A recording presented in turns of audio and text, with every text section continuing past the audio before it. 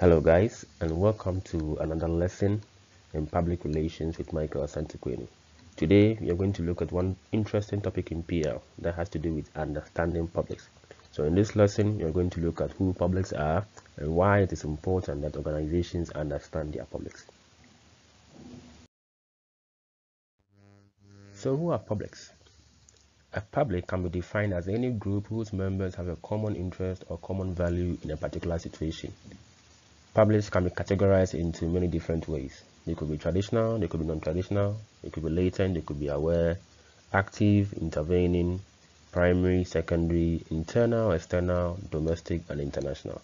So in the next slides, we are going to look at each and every one of these publics and what they stand for.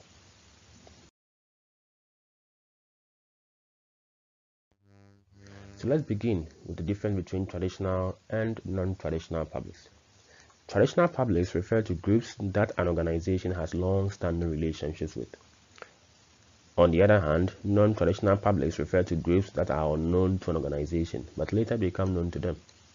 For example, we can say that Americans are the traditional publics to brands like McDonald's, Apple, and Facebook because these brands were originally made for them. Difference between latent and aware publics. Latent publics refer to a group that shares values with an organization, but the members are not yet aware of the situation, and so they do not have an active relationship with this organization.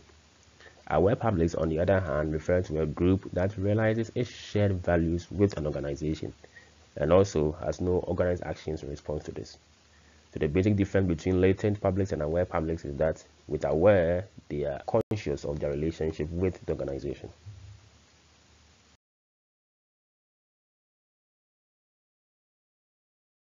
Now let's look at another group of publics that we can talk about. This has to do with the active and the intervening public. Active publics refer to a group that realizes their shared values with an organization and are prepared to act on this.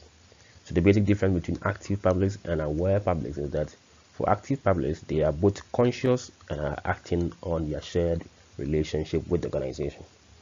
Intervening public, on the other hand, is any individual or groups of people who can help communicate information to others about an organization.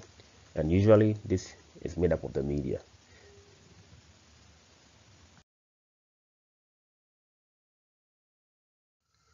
Another group of publics we can talk about is the primary and the secondary publics.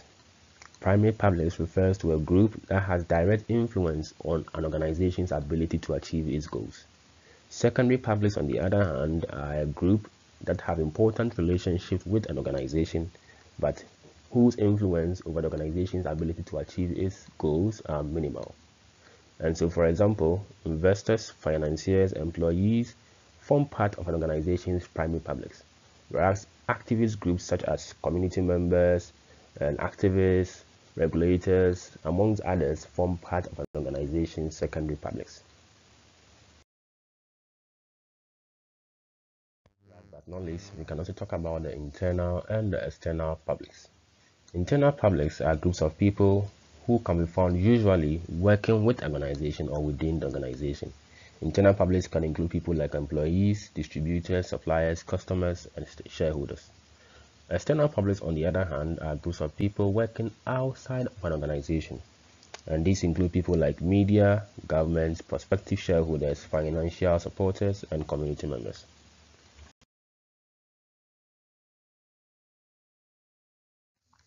Finally, we are going to talk about the last group of publics for our lesson today.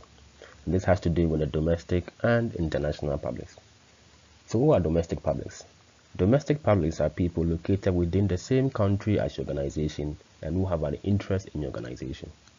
International publics, on the other hand, are groups of people who can be found outside the country which your organization can be found, but who have an interest in your organization. And so why is it important that organizations understand their publics? Well, let's look at 3 reasons. First, understanding publics helps organizations to know who to direct their communication efforts to at every point in time. Second, it helps organizations to maintain good relations with publics whose actions or inactions can have a big or direct influence on their success. And finally, it helps organizations to avoid communicating ideas that may damage their relationship with current or potential publics. And so this brings us to the end of today's lesson in understanding publics in public relations. Thank you for staying tuned and hope to see you in our next lesson.